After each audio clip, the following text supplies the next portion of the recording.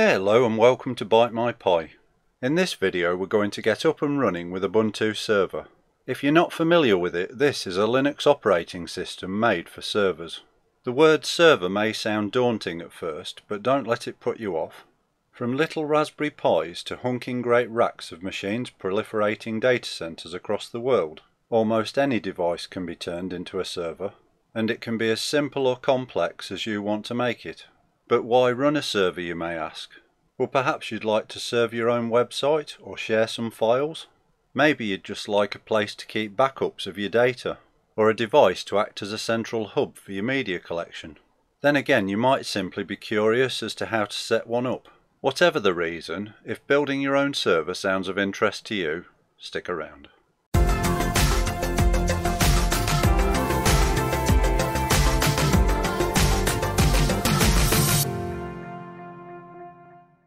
When setting up a server, we first need to consider the hardware. In this video I'll be putting Ubuntu Server on a mini PC with an Intel CPU, but the operating system is available for multiple platforms. Whatever device you intend to use, I'd suggest there are four main considerations. What you choose for each of these will depend on what type of server you're going to run. For example, a file server may be better suited to a low power processor to save on energy costs, but will need plenty of storage to house your data.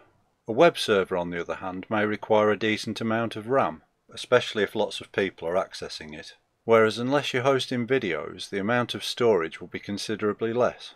When it comes to the physical size, this will most likely depend on where you intend to store your server. If we look more closely at Ubuntu Server, the minimum requirements are actually quite modest, but these should be seen as the absolute bare minimum and increase considerably for the optimal user experience. For reference, these are the specs of the little server I'm going to set up. One final note on the subject of hardware: I would strongly advise that the server is connected to your router with a network cable. Ubuntu Server can be installed on physical hardware or as a VM using software such as XCPNG or Proxmox. The advantage of virtual machines is that you could run several Ubuntu servers all on the same physical hardware. If you're planning to do this, be aware that each VM will consume a portion of the underlying computer's resources. For example, if you were going to run two virtual servers, assigning 4 GB of RAM to each, the host machine would need to have at least 8 GB of available RAM. Notice how I said available RAM. Due to the hypervisor itself also requiring memory, the actual hardware would need to consist of more than this. While virtual machines certainly have their uses, in this video we'll be installing Ubuntu Server directly onto the bare metal. That said, if you'd like to start your journey into the magical world of virtualization, check out my VirtualBox video. I've put a link in the description. Okay, let's go grab the software. We're going to search for Ubuntu, and it's this one we want, ubuntu.com. Let's click on the Download tab, and then on Get Ubuntu Server. From there, select option 2, Manual Server Installation, and then click on Download Ubuntu Server, and save that to your computer. Depending on the speed of your internet connection, the download may take a little while. So while that's downloading, let's search for another piece of software. Those who have watched my channel before are probably familiar with this one, and it's called Etcher. We can get it from Balena.io. I'm going to grab the portable version for Windows and save that to my downloads directory.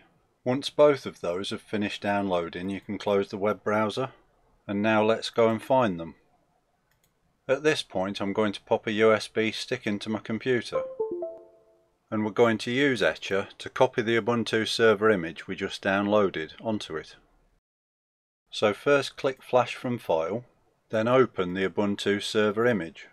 Hopefully your USB stick has been detected. If not, click Change to select it, and then we're going to click on Flash and click Yes to keep Windows happy. I'll pause the video and come back when it's complete. Great, now that that's done, we can close any open windows and remove the USB stick.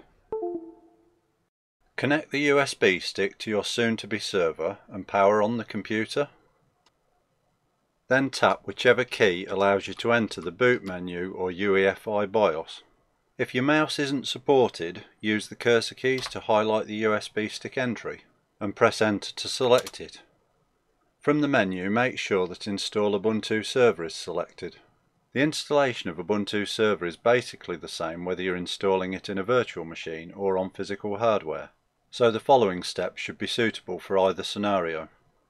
First, we need to select our language, so I'll use the cursor keys on my keyboard to highlight English UK and then press enter to select it. Next, we need to choose the layout of our keyboard. If this isn't correct, use your cursor keys again to highlight the entry and press enter to select it. You can then choose the one that you actually want from the list. With that amended, return to Done and then press enter to continue. With our server connected directly to the router, it should have automatically picked up an IP address. But since this is a server, we don't want this to change, and for that reason we need to set what's known as a static IP address. This can basically be done in one of two ways, either on the server itself, which is what I'll be doing here, or on the router. If you'd like to set yours on the router, or just aren't sure about setting IP addresses in general, feel free to have a look at my static IP video.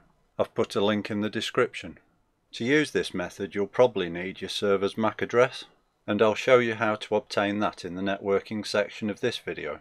If you're going to use your router to set your server's IP address, you can simply select Done on this screen to proceed to the next step.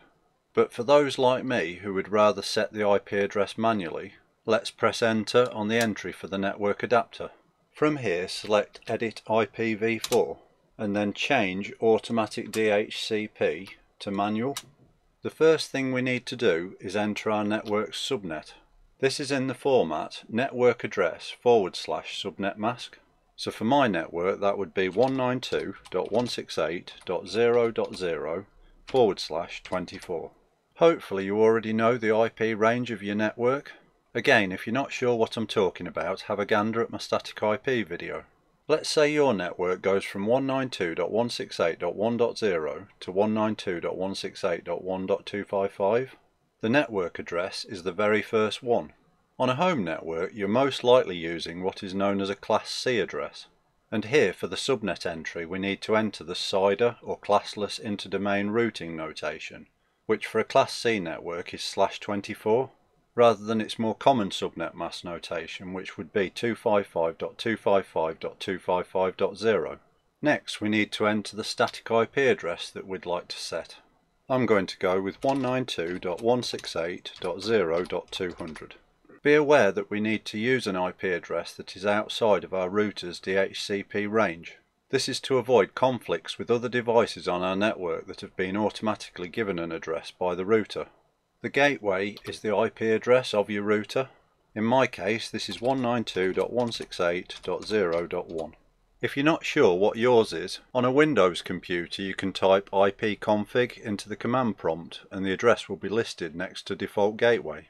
For name servers we need to enter the IP addresses of the DNS servers that we would like our server to use. You could just enter the IP address of your router again if you'd like to use your internet service provider's DNS server. Alternatively, and what I'm going to do here, is enter a couple of public DNS servers. I'm going to use Google's. Note, if you enter more than one IP address, you should put a comma and a space between them.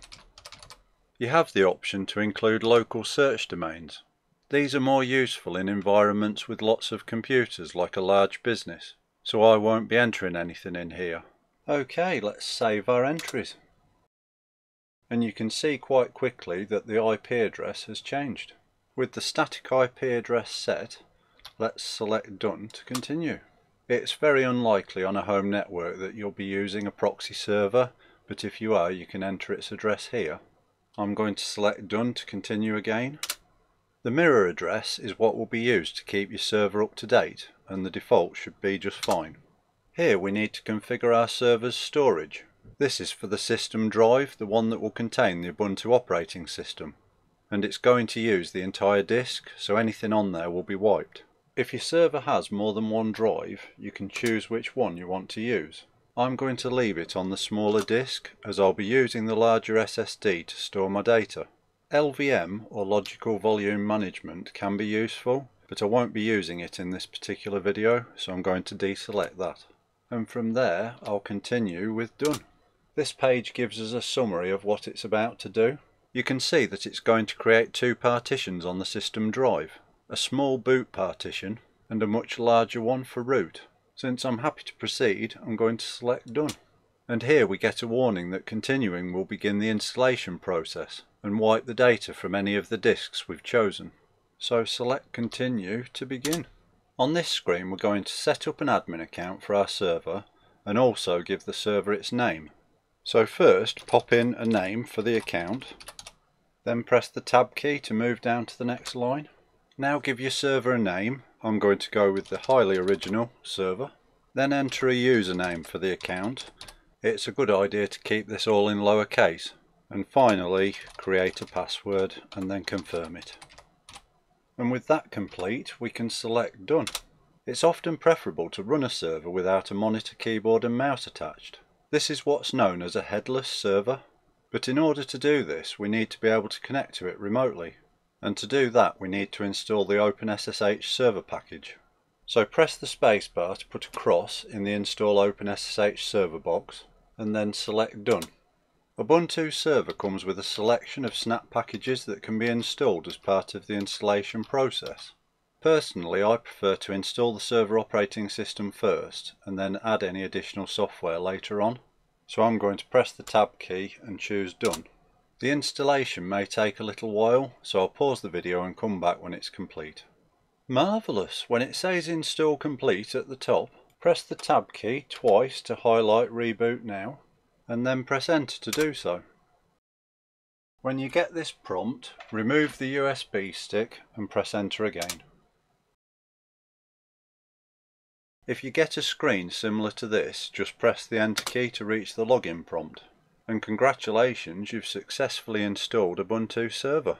So let's log in by entering the username and password that we created during the installation. And I'm going to clear the screen by typing the word clear and pressing enter. And here we are logged into our brand new server. Though it doesn't look very exciting, the command prompt actually tells us a few useful things. Firstly, we can see that I'm logged into the user account BiteMyPie. This will be the name you chose for your user account. Then, following the @ symbol, we have the name of our server, which in my case is simply server. After the colon there is a tilde. This represents the directory we're currently accessing, which is the user's home directory. We can confirm that's the case by typing pwd and pressing enter. And you can see that I am indeed in /home/BiteMyPie. To log out of the server, just type exit and press enter. Perhaps one of the most important areas when it comes to servers is security. So let's first make sure that our server is bang up to date. And we can do that by running the following two commands. Sudo apt update. As this is an administrative command, you'll need to pop in your password. And then enter sudo apt upgrade. And yes, we do want to continue. After running an update, it's not a bad idea to restart the server, and we can do that by entering sudo reboot. Running manual updates is all well and good, but perhaps a better way is to automate the process. Ubuntu Server should have the unattended upgrades package installed by default, but we can double check by running sudo apt install unattended -upgrades. Then pop in your password. And as you can see, the server already has the newest version of the package. As part of the automation, it can be useful to allow the server to automatically restart itself to complete the update procedure. And to do this, we need to install another package. So type sudo apt install update -notifier -common. And it looks as though that one's already installed as well. So if I clear the screen, all that's left to do is check the configuration. To do that, we're going to head to apt's config directory by typing cd space /etc/apt/apt.conf.d. You can see that we're now in the new directory as the command prompt has changed, and we can list its contents by typing ls. There are two files here that we're interested in. The first is 50 unattended -upgrades, and to open it in the Nano text editor we're going to type sudo nano 50 unattended -upgrades. If it asks for your password, pop that in. There are 3 parts we should check in here. The first is this unattended upgrade allow origins section. Specifically, you want to make sure that the 3 highlighted lines aren't commented out. If any of them were, they would have 2 forward slashes at the start, like in this highlighted line. If that was the case, simply remove the forward slashes. Fortunately, this already looks good, which means that the security updates will be applied automatically. The second thing to check is the automatic reboot line. Rather than trudging through the file trying to find it, we can do a search. So hold down the control key on your keyboard and press W, and when the search bar appears, type automatic -reboot and press enter. And hopefully it's taken you to this unattended upgrade automatic reboot false line. Use the arrow keys to move the cursor to beneath the letter U near the start of the line, and then press the backspace key twice to uncomment the code. Next, move along the line again, and this time remove the word false and instead type in true. We've now told the server to restart automatically following an unattended upgrade. And then the third entry we want to look at is here, unattended upgrade automatic reboot time. Again, we need to uncomment it at the start, and then we're going to set the time. So remove the current entry and then enter your own. This is the time of day that the server will carry out its automatic restart. In this case, I've just set it to 1 o'clock in the morning. And with that done, we need to save our changes, so press Ctrl X on the keyboard, then type Y and press enter. Okay, let's clear the screen. And now let's check out the second config file. This one's called 20 auto-upgrades. So let's open it with sudo nano 20 auto-upgrades. And as you can see, there's a lot less going on in this one. Whereas the first config file we looked at contained the auto-update settings, this one actually enables them. The first line makes sure that the software package lists are up to date, so that the server gets the latest available packages, whereas the second enables the unattended upgrade itself. The important thing to check, other than both of these lines being present, is that each of them is set to 1, as this is what enables the entry. With that done, press Ctrl X to exit out of there. If you made any changes, remember to save them. Right, with the unattended upgrades configured, let's restart the server for the changes to take effect. The final thing worth checking is that this automatic update service is running OK, and we can do that by entering sudo systemctl status unattended -upgrades and then enter your password. And as you can see, it's active and running. To check the network connections on the server, we can type IP and then an A. This machine has 2 network adapters, one wired, which is what I'm using, and another wireless. Adapters starting with the letters EN are wired, whereas those beginning WL are wireless. If you're looking for the network adapter's MAC address, it should be listed next to link/ether. The network configuration is stored in the 00-installer-config.yaml file, located in the etc/netplan directory. To take a closer look at this, we can open it in the Nano text editor by typing sudo nano /etc/netplan/netplan/installer-config.yaml. If, like me, you earlier configured the server's wired network adapter with a static IP address, the addresses should be familiar. If you needed to make changes to any of these, you can do so in here. Just remember to save the file when you exit. I'm just going to press Ctrl X to exit out of there. If you did make any changes, you should enter the command shown on screen to apply them. But if you were just browsing, that's not necessary either. If you recall, during the installation we also installed SSH to allow us to remotely access our server. If you chose not to do this but then later change your mind, don't worry, as you can soon add this functionality with the following command: sudo apt install open SSH-server. Enter your password, and as you can see I've already got the newest version installed, but you could continue to install the package. Okay, with the server now ready to accept a remote connection, I've moved over onto a Windows PC to try to connect. First things first, we need to make sure that the OpenSSH client is installed. So open Settings and head to Apps. From there click on Optional Features. You're looking to see if the OpenSSH client is already in the installed list. You can see that mine already is, but if that wasn't the case you can click on Add a Feature to add it. I'm going to close out of there, and now we can open the command prompt by typing CMD in the search box and selecting it. To remotely connect into our server we need to type SSH followed by the username of the server account, which in my case is ByteMyPy, the @ symbol, and then the IP address of the server, which for me is 192.168.0.200. Then enter that. As it's the first time connecting, we need to type yes to accept the server's fingerprint and then press enter, and then enter the password for the account on your server. All being well, you should now be successfully connected, and you can carry out server tasks from the comfort of your desktop PC or laptop. If you're planning on running your server headless, now would be a good time to disconnect its monitor and keyboard. To log out from the remote session, just type the word exit, and then you can close the window.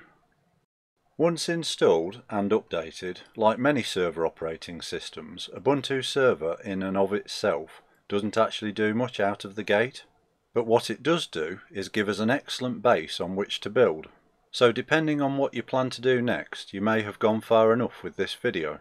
But for those who want to roll up their sleeves and delve a bit deeper, I'm going to run through a few of the more manual server tasks you may wish to consider.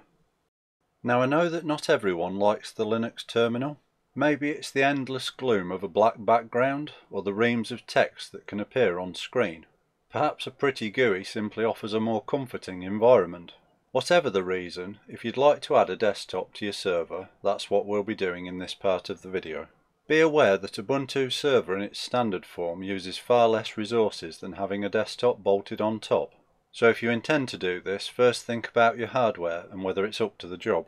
That said, to try and keep the load down as much as possible, we'll be installing a lightweight desktop environment known as LXDE. So to get started, enter the following command: sudo apt install lxde-core lx appearance. LXDE core will give us a minimal desktop, but adding LX appearance will enable us to change the look and feel of the desktop should we wish to do so. Pop in your password. You can see straight away how much extra software is required to run a GUI, even a lightweight one like LXDE. Let's enter Y to continue. Here we need to choose the default display manager, as it tells us this will provide a graphical login window. Since we're trying to keep things as lightweight as possible, use your cursor keys to highlight Light DM, and then press enter to select it. Once the installation is complete, let's restart the server. And just like that, you should now have a graphical login window. Before logging in, make sure you click the Ubuntu logo and select LXDE, and then enter your password to log in. The desktop might not look like much, but you now have a taskbar with a start menu, giving you easy access to multiple tools. Indeed, in the Preferences section, you'll find Customize Look and Feel. This is the LX Appearance package we installed if you'd like to customize your desktop. Next to the Start menu we have a File Manager, and then over on the bottom right hand side, as well as Volume, Networking and Time, we also have a Power button, so you can easily restart your server. At the moment, in order to use this desktop, we have to log into our server directly. But what if you'd prefer to access it remotely over your local network? Well, to do that we need to install some software. Open the Start menu and head to System Tools. We need to open LX Terminal. It's handy to put a shortcut to this on the desktop, so let's right click on it and select Add to Desktop, and then double click the shortcut to open the terminal emulator. The first command we need to type is sudo apt install xrdp. Then pop in your password, and yes, we do want to continue. With the xrdp package installed, we need to edit its configuration file. So I'm going to clear the screen and type sudo nano /etc/xrdp/start wm.sh. We need to head to the end of the file. Now you could use the cursor keys, but a much faster way is to hold down the control key and press end. If you use the arrow keys to move the cursor to the start of the test line, we're going to comment it out by typing hash, and then we're going to do the same thing on the exec line as well. Go back to the end of the file and press the enter key to create a new line, and then type lx session space -s space lxde, all in capital letters, space -e space lxde, once more in capital letters. Then save and exit the file by holding down the control key and pressing X, typing Y and pressing enter. Then the last thing we need to do is add the XRDP user to the SSL cert group, and we can do this by typing sudo add user XRDP SSL-cert. And now let's just do a reboot to make sure that all those changes take effect. Okay, so I'm back on my Windows computer and I'm going to open a remote desktop connection, then type in the IP address of my server and click connect, and then yes. Then we need to enter our username and password for the Ubuntu server, and finally click on OK. And that's it, we're now remotely logged in to the Ubuntu server desktop. You can tell it's a remote session from the bar at the top of the screen. And when you want to leave the server, you can either come to the start menu and log out, or alternatively, if you'd like to leave something running on the desktop, you can exit the session with a little cross and then return to it later. In a moment I'll be dropping back into the dark recesses of the console window or command prompt. But if you've installed the desktop and want to continue following along, just enter any of the commands into the LX terminal. A more lightweight approach to administering our server through an easy-to-use interface would be to install a web console, and a great tool for the job is Cockpit. Once installed, we'll be able to access the Ubuntu server from any computer on the local network using nothing more than a web browser. So let's get started. First, make sure that the software package manager is up to date by running sudo apt update and enter your password to proceed. And then type sudo apt install Cockpit. And yes, we do want to continue. When it's finished installing, let's check that it's running by entering sudo systemctl status cockpit.socket. As you can see, it's active and listening. There's one more thing we need to do before using Cockpit. Ubuntu Server has changed its network manager and it no longer works with Cockpit's default configuration, but this is easily fixed. So let's type sudo nano /etc//00-installer-config.yaml, and then press enter to edit the file. You're looking for the line that says version 2, and then directly beneath it we're going to insert a new line. Press the space bar to indent it to the same position as the line above, and then type renderer : space network manager, all one word with a capital N and a capital M. And when you've done that, hold down the control key and press X, then press Y and enter to save the changes and exit. To make our new configuration take effect, we need to enter sudo netplan try and then press enter again to accept the new configuration. And with that done, we can log out by typing exit. Note that it now gives us the address of the web console that we've just set up. On a computer on the same network as the server, we're going to open a web browser. and then type in the web console address, which is the IP address of the Ubuntu server, followed by a colon and the port number 9090. Since Cockpit uses a self-signed certificate, we need to click on Advanced and then on Proceed. And here we are at the login screen for our Ubuntu server's new web interface. Enter the same username and password that you'd use to log directly into the server. To be able to carry out admin tasks, you want to leave this box checked where it says reuse my password for privileged tasks, and then we can click login. As this isn't a video about Cockpit specifically, I'm not going to go through each of the settings. Just be aware that you can keep your server up to date from the software updates section. And you can even drop into the server's terminal should you wish to do so. You can leave the web console by clicking your account name at the top right and selecting Log Out. Next, back in the server console, we're going to look at adding an additional user account. And to do this, we simply need to type sudo add user followed by the username we want for the new account. I'm going to go with bits of pi. If prompted, enter the password for your current server account. Now we need to enter a password for the new user account and then pop it in again to confirm it. Here we can enter the full name, or alternatively you could just press enter to accept the default. I'm not going to enter a room number, so I'll just press enter on that one, and the same again for work phone and home phone and also other. Yes, the information is correct, and that's it, the new account is created. And if we enter the home directory by typing cd/home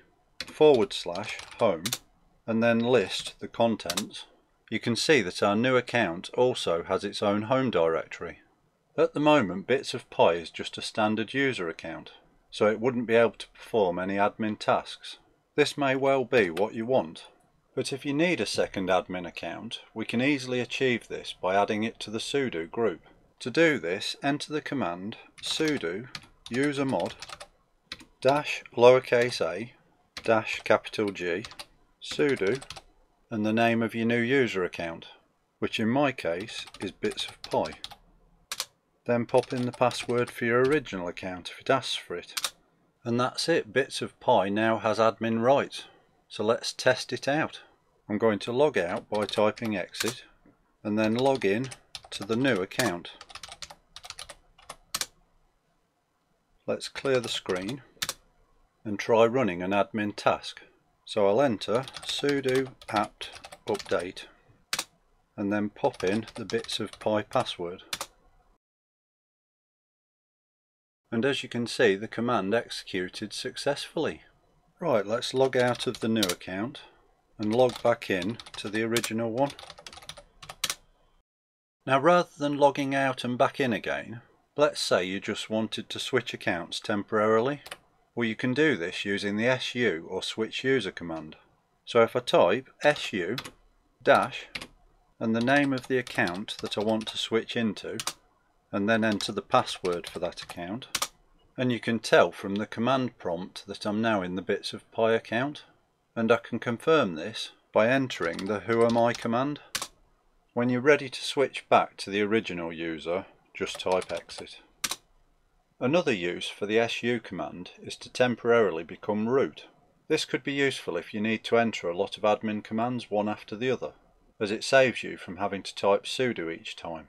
So to switch into the root account, type sudo su dash and then enter your account's password. And we can now run admin commands without preceding them with sudo. For example, sudo apt update simply becomes apt update. You should be very careful while running as root. As someone once wisely said, with great power comes great responsibility. So let's exit out of there before we do any damage. And you can see that I'm now safely back in my Bite My Pi account. If you'd like to list all the user accounts on the server, you can do that by entering compgen-u for users. As you can see, the server contains a lot of system accounts, but perhaps more importantly, you should be able to see the accounts that you have created. Okay, so what do we do if we want to remove a user? Well, that's where the del user or delete user command comes in. So enter sudo del user and the name of the account you want to remove. Then pop in your password, and that's it, the account is no more. We can confirm this by entering the compgen-u command again, and the account you just removed should no longer be in the list. For security reasons, by default Ubuntu Server doesn't allow you to log in using the root account. While this is a good idea, there may be times when you're setting up a server that you need the root account to be fully active. So if you're facing such a scenario, you can type sudo passwd root. You need to create a password for the root account and then confirm it. And now if we log out, we can log in as root. Note, whenever you're running as root, the command prompt changes to the hash sign instead of the usual $. Right, let's exit out of there.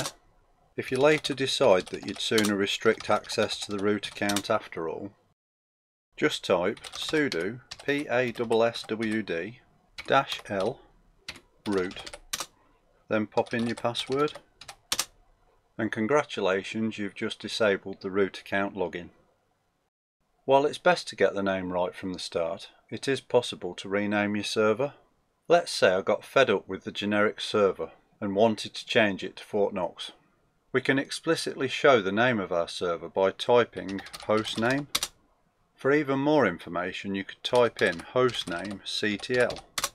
Now to change the name, let's type sudo hostname ctl set -hostname and then what you want to change it to, which I'm going with Fort Knox. And then we need to enter our password. And if we type hostname now, you can see that the server has a new name. Notice at the moment the prompt hasn't updated to reflect the change. This is easily remedied by typing in exec bash. If you do decide to change your server's hostname, there's one more thing you should take a look at. As the server boots, it maps local host names to IP addresses. These are stored in the etc hosts file, and we can view them by entering cat/etc/hosts. We can clearly see that this still contains the old name of our server. So to update that, let's edit the file by typing sudo nano/etc/hosts. Use the cursor keys to navigate to the end of your old server name and the backspace key to delete it, and then type in the new name for your server.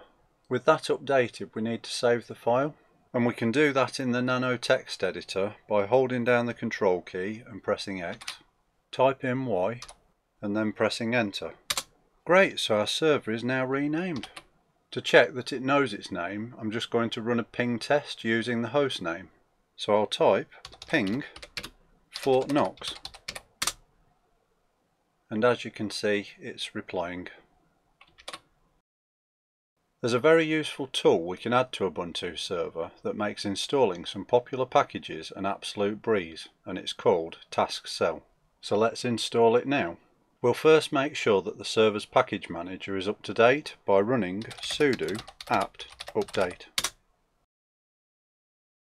And then we'll install the software by typing the command sudo apt install tasksel. And yes, we do want to continue. When it's finished installing, we can run it with sudo tasksel. And you can see that there's quite a list of things we could install. For the purposes of this video, I'm going to install a LAMP server. So I'll use the cursor keys to move down the list, and then press the spacebar to select that entry. Then if I tap the tab key, I can press enter to select OK. And when the command prompt reappears at the bottom of the screen, the installation is complete. A LAMP stack consists of a bundle of open source software used for running web applications. LAMP is actually an acronym which stands for Linux, Apache, MySQL and PHP. We've already taken care of the Linux part by installing Ubuntu Server. I'll come back to Apache in a moment. MySQL is a database. and it's a good idea to make sure this is secure by running sudo mysql _secure _installation. It first asks us if we want the system to check that we use secure passwords when setting up a database. That's a good idea, so I'll enter yes for that one. You then set the policy to enforce this. I'll go with number 2 for strong passwords. Now we need to create a password for the root database user and then enter it again to confirm. Yes, I do want to continue with the password provided. For security, it's a good idea to remove anonymous users. We also want to prohibit remote login to any databases by the root user, and let's also remove the test database. For those settings to take effect, we need to reload the privileged tables, and that's the database component ready to go. Returning to Apache, which is the web server part of the LAMP stack, I've jumped over onto a Windows PC to demonstrate this. If we open a web browser and enter the IP address of our Ubuntu server, you can see that we've reached the default page for the Apache web server. I'm going to move that over, open the command prompt and pop that on the other side of the screen, and then SSH into the server. The reason I've got these windows open side by side is to look at the final part of the LAMP stack. PHP is a scripting language that is widely used in web development. To reveal some information about this, we first need to visit the Apache server's web directory, and we can do this by typing cd/var/www/html. Let's list the contents of that directory. If you're curious, the index.html file is this Apache 2 Ubuntu default page that we're viewing. We're going to create a new file in this directory. We'll use the nano text editor by typing sudo nano and then the name of the new file, which will be phpinfo.php.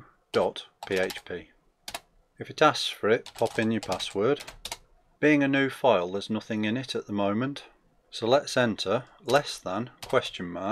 $PHP, press enter to start a new line, and then we'll type 2 forward slashes, which means that this line will be a comment explaining the purpose of this file, as follows. Then on the next line type php info, opening bracket, closing bracket, semicolon, then finish with question mark greater than. Hold down the control key and tap X, type Y and press enter to save and exit. To see what that's done, head over to your web browser and following the IP address of your Ubuntu server, enter /phpinfo.php. This gives us lots and lots of information about our PHP installation. And for this reason, while not critical on a home network, if this was an internet-facing web server, you wouldn't want to expose this. So to be on the safe side, let's delete that anyway. And we can do that by typing sudo rm phpinfo.php. And now if I refresh the web page, you can see that the information has gone. To make proper use of your LAMP stack, you'll need some additional software. What that is precisely is entirely up to you, but at least you now have all of the groundwork in place. If you've been watching this video from the start, you may recall that my server has a second physical drive, and that I mentioned I'd be using this for data storage. This way the operating system can continue to use the primary drive and we can keep all of our files on a separate disk. To make this process a little easier, if you're not already, I'd recommend remotely connecting to your server using SSH, as this way we'll be able to easily copy and paste one of the longer entries. If we clear the screen, the first thing we want to do is list the drives connected to the server, and we can do this by entering lsblk. On my machine I'm looking for the 120GB SSD, which is this one here, SDA. We can see that it currently contains two partitions, SDA1 and SDA2, but I want to start over by deleting the current partition table signature, and we can do that by typing sudo wipe fs-a, which stands for all, and then the path to the drive, which in my case is /dev/SDA. It's important that you get this last part right, as you don't want to do this to the wrong drive. Then pop in your password to continue. Okay, now we're going to create the new drive layout. Since this is going to be used for storing data, it's quite likely that you're using a large drive. So for that reason, I'd suggest you use the gdisk command to partition it, as this will create a GPT partition table that is better suited to bigger drives. And we can do that by typing sudo gdisk and then the path to your disk, which in my case is /dev/SDA. Again, make sure you get the right disk so as to not cause big problems. Right, we're going to type the letter N and press enter to create a new partition. We'll give it the partition number 1. We want it to start at the beginning of the drive, so press enter to accept the default. And to keep things simple, I'm just going to create a single partition that fills the entire drive, so press enter again to do this. And we can press enter again to accept the default value for the hex code or GUID. With that done, we need to write our changes to the disk, and we can do that by entering the letter W and then typing Y to proceed. Let's have a look at our new partition by entering sudo gdisk-l and then the path to the disk. And here you can see my single partition. Now that we have a partition, we need to create a file system on it. In Windows, you've probably heard of FAT32 and NTFS, but as this is Linux, I'd suggest we use ext4. So let's type the command sudo mkfs or make file system .ext4 and then the partition we want to create it on, which in my case is dev SDA1. You can see that this is simply the drive followed by the partition number. If you've been following along, we only created a single partition, so the number should be 1. Let's press enter to execute the command. If you get a message that the partition currently contains a different file system, just enter Y to overwrite it. Okay, with the second drive set up, we now need to mount it. Unlike Windows, Linux doesn't use drive letters. Instead, the operating system is located in the root directory. When we add an additional drive, to make it accessible, we need to mount it within this root directory. Handily, there is an MNT or mount folder for just this purpose. So let's first navigate to that by typing cd or change directory /MNT. Next, let's create a mount point. This is simply a folder that we'll mount our disk to, and we can use the mkdir or make directory command to do this.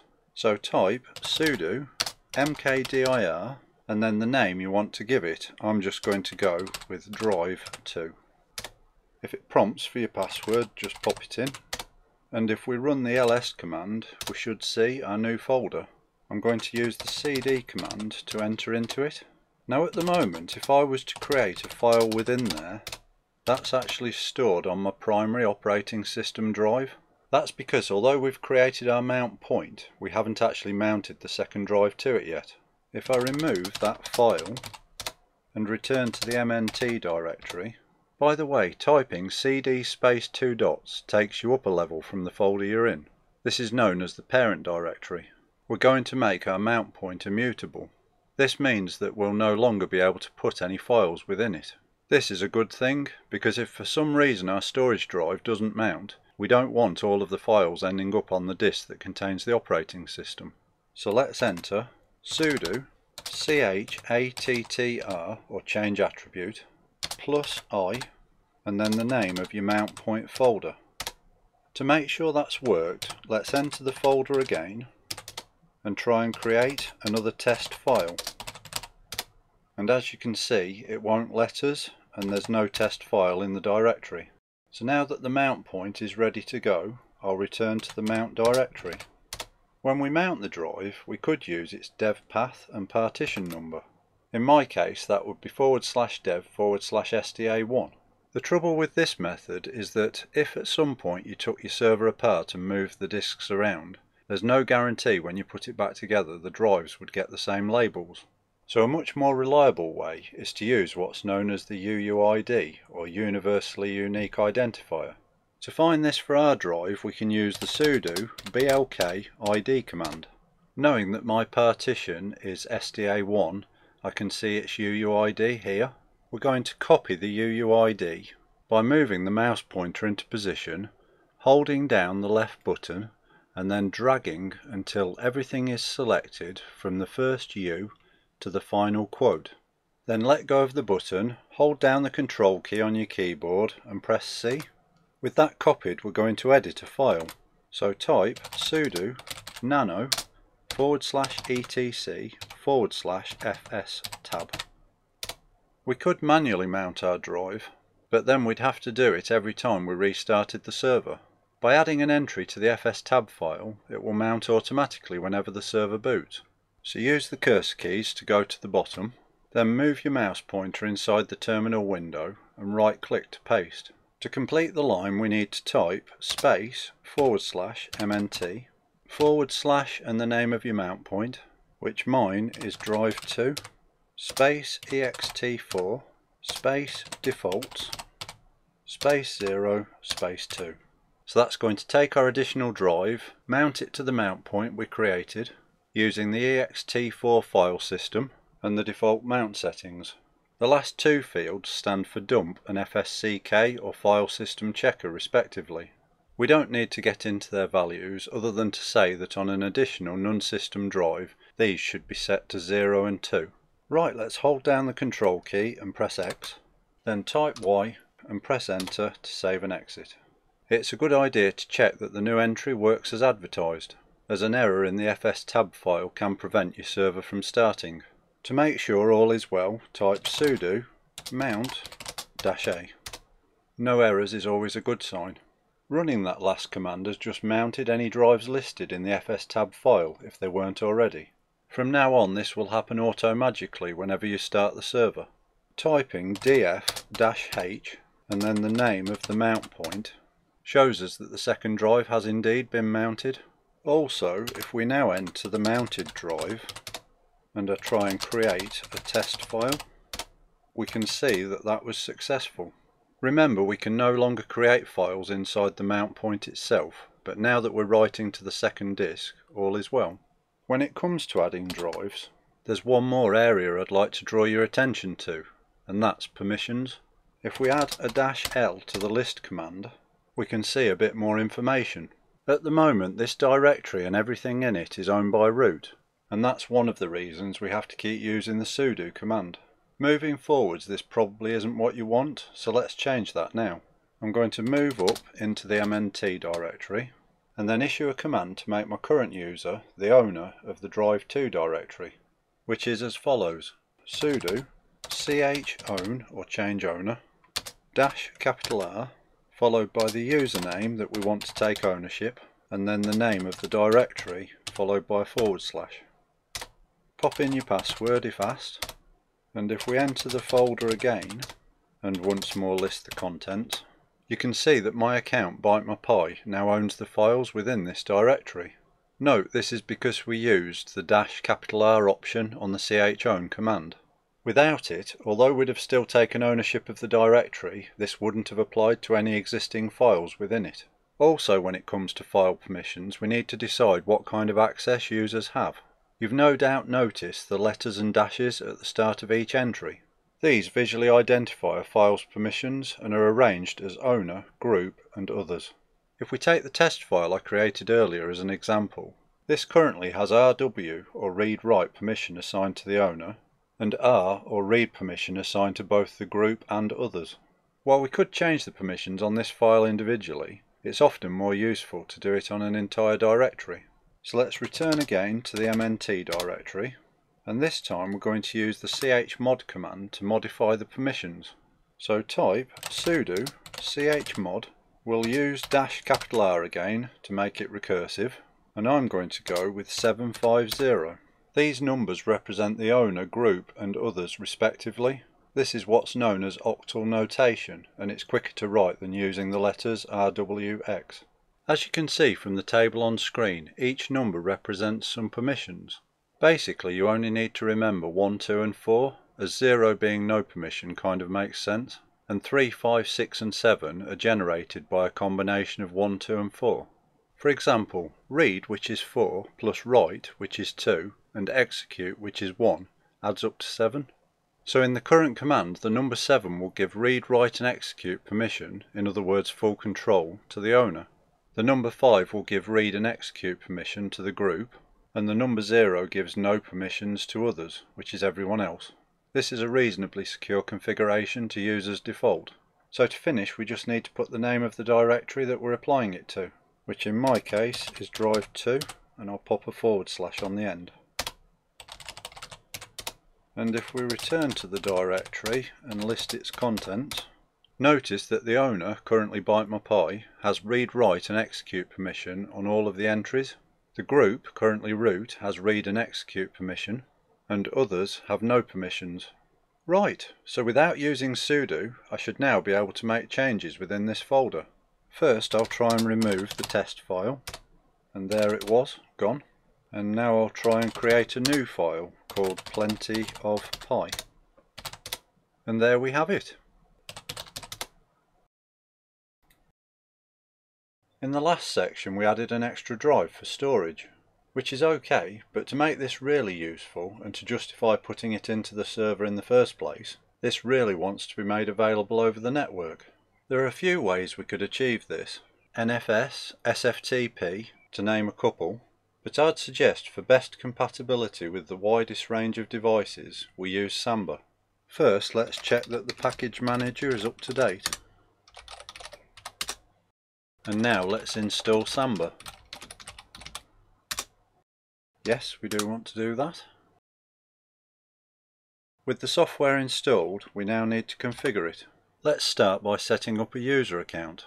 To do this, use an existing account on the server and add it to Samba by typing sudo smb passwd-a and then the username of the existing account. So I'll be using ByteMyPie. Now we need to create a Samba password for this user. To keep things straightforward, I'd suggest using the same password that you normally use for this account. So I'm going to enter ByteMyPie's password and then confirm it. With an account set up, let's enter the etc Samba directory, and we're going to edit the smb config file. But first let's make a backup of the original. And then we can edit the file by typing sudo nano smb.conf. Hold down the control key and press end to jump to the end of the file, and I'm going to press enter to move down one line. Adding a comment is optional, but it's good practice to describe what any code you add is going to do. So if we enter a hash and then type in a short description, I'll just call it my shared drive. On the next line we're going to give the share a name. This needs to be typed inside square brackets. I'm going to go with the hugely imaginative share. Beneath that we need to enter path, space equals space, and then the path to the directory that you're going to share on the server, which in my case is /mnt/drive2. Moving down, type in valid space users space equals space, and then the username of your Samba account, which for me is ByteMyPie. Then on the final line enter read space only space equals space, and if you want to be able to write to the drive, type in no. OK, hold down the control key and press X, type Y and press enter.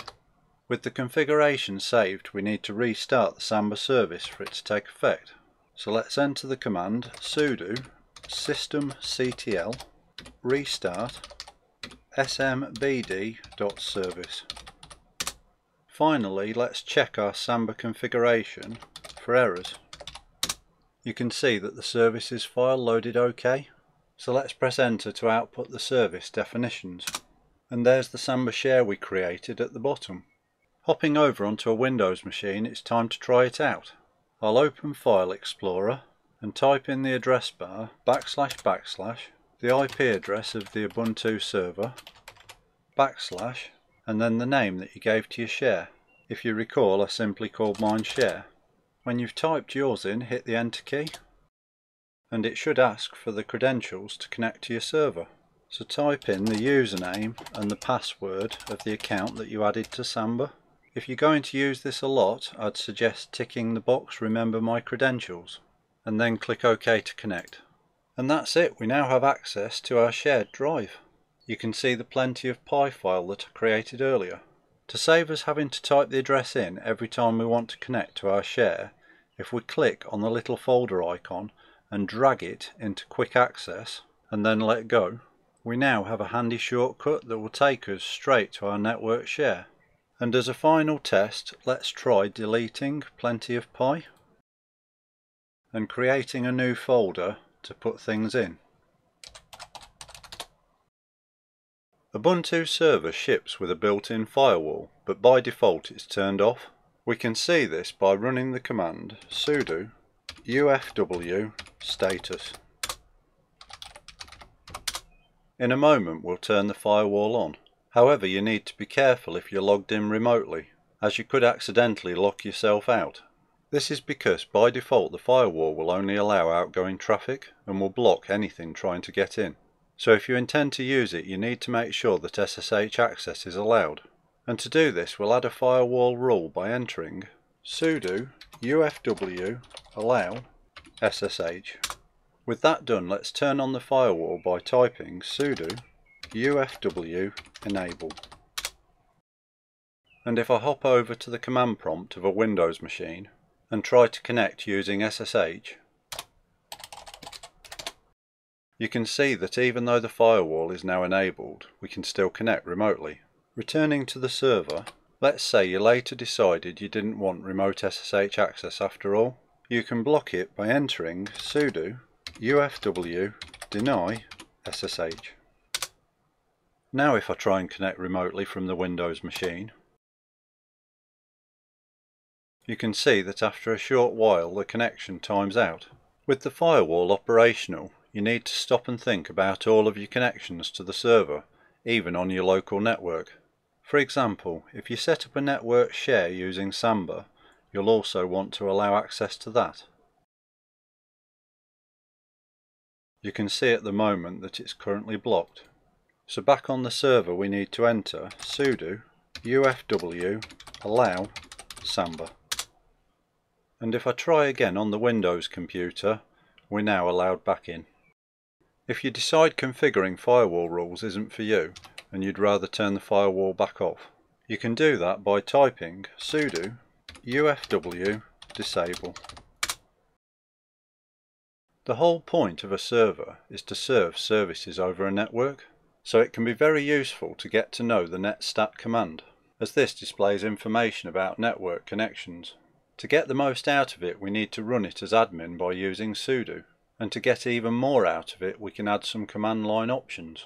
A popular set of options is TU-LPN, as each of these will show us a different set of data as shown on screen. Before we can run this command, we first need to install it.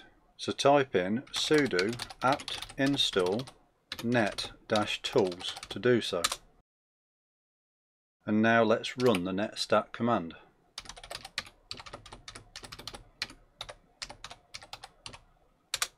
Each line represents a different network connection. On the left is the type of network protocol, either TCP or UDP. We have the local address and more importantly the port number. Whether the connection is listening, in other words services that are running waiting to be contacted, and the program name or the process that's creating that particular service. To try and make a little more sense of what's going on here, let's take this line as an example. We can see this is showing us the SMBD or Samba service. It's using the TCP protocol and operating on port 445. It's also in a listening state and so is ready to be connected to. By using the netstat command we can see at a glance what services the server is making available to the network. Although that was a pretty whistle-stop tour, hopefully the output of the netstat command no longer looks like a list of meaningless text. Another important area when monitoring a server is resources. There are a couple of popular commands we can make use of here. Historically there's top. This shows us the processes running on the server. It's useful to be able to see what's using up the server's resources, particularly in situations where you may not have very powerful hardware. Processes using the most resources are listed at the top. Let's press Q to quit out of there. A more useful and newer alternative is htop, though even this has been around since 2004. You can think of HTOP as being like top on steroids. Perhaps most usefully, it's also interactive, so as well as being able to monitor the system's resources, by using the commands listed along the bottom of the screen, we can analyse the information more closely. Let's say I wanted to search for processes connected with Samba. If I press the F3 key and enter SMB, it will highlight a running process that meets this criteria. Pressing F3 again will find the next process running SMB, and we can cycle through them using the F3 key. Looking more closely at a particular process, you can see that it shows the PID or process identifier. This is the number assigned to it. We can also see the user that the process is running as, in this case root. The CPU and memory columns are especially important, as these reveal the percentage of the server's processor and RAM respectively that the process is currently consuming, and the command column displays the location of the command that invoked the process. Here it's /user/sbin/smbd. We can press the escape key to cancel out of search. Another useful option is F9 kill. If a process has gone awry and is gobbling up far too much of your server's precious resources, you can force it to close. Let's say HTOP itself went out of control. Being at the top of the list, it is currently using the most resources, but that's just because I'm not currently asking the server to do anything else. Still, let's pretend the process has gone rogue and we need to kill it. With the process highlighted, we need to press the F9 key. This brings up the send signal command. By default it will use sigterm. This is the polite way of asking the process to close. But if the process was particularly stubborn, you could opt for something more drastic like sigkill. So let's press enter to politely kill HTOP. And you can see that we now have the command prompt back at the bottom of the screen. Of course, if we run HTOP again, the better way to exit the program is to use the F10 key. A couple of tips before we wrap up this video. If you're typing a command, particularly one where you're navigating directories, you can make your life easier by using something called tab completion. As an example, let's say I want to get to the root directory of the Apache web server. If I start typing cd/var/ but then instead of typing the full directory name www, I type w and then press the tab key, notice how it automatically fills in the rest of the folder name. And then if I do the same thing again, this time instead of typing HTML, I just type H and press the tab key. Once more it auto completes the entry. Obviously this can save you quite a bit of typing, particularly where longer paths are involved. The final thing I'd like to mention is the man or manual command. If you get stuck and aren't sure what a command does in the terminal, you can take a look at its manual. Hopefully by now you know the purpose of the sudo command.